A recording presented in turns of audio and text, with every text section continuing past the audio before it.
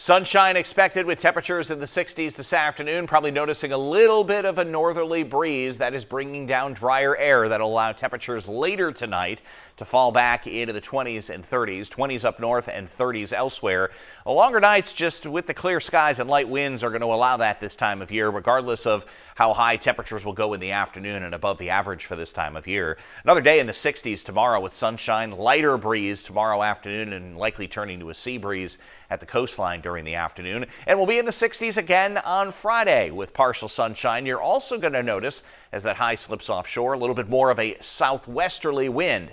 That will continue to pump in even milder air for the weekend. Temperatures within a few degrees of 70 and within a few degrees of record highs both Saturday and Sunday afternoon.